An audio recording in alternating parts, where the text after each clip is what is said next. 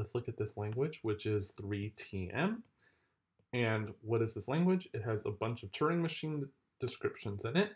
And the criteria for this Turing machine to be in 3TM is if the size of its language, i.e. the number of strings that the Turing machine accepts, is at most 3.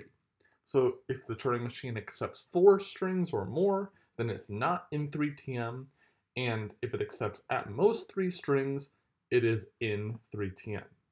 So what we want to show here is that 3TM is undecidable, which means that there's no algorithm to decide whether or not a given Turing machine is in 3TM or not. So the first thing that you should always ask yourself when you're faced with an undecidable problem that you need to show is, can we apply Rice's theorem? So we just recently did a video about Rice's theorem, and it gives us a really necessary and sufficient condition for some languages to be undecidable, which is a lot easier to prove than doing it directly. What you would usually do here is a reduction from a known undecidable problem like ATM or the emptiness problem for Turing machines or something. Can we apply Rice's theorem? Well, the two things we should always show is that it is indeed a property of Turing machine languages.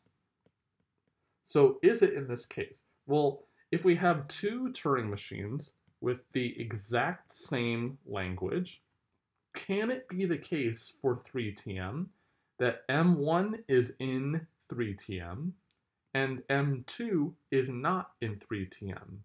Well, let's think about it. Well, if they have the same language, well, then they have the same number of strings in the language. So that implies that either both M1 and M2 are in 3TM. Either they both have at least 4 strings, or M1 and M2 are not in 3TM, because if they are the same language, then they either both have at most 3 strings or at least 4 strings.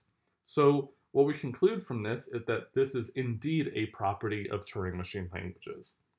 Now, the other thing that students sometimes forget is this a non-trivial property? So is this property, if I can spell it, non-trivial? So that means, is there a Turing machine inside 3TM, and is there a Turing machine that's outside 3TM? Well, can we find a Turing machine that accepts more than 3 strings, so at least 4 strings? Well, a really easy example is the Turing machine accepts everything. So let's let M1 be a Turing machine that accepts everything. So every single string it accepts.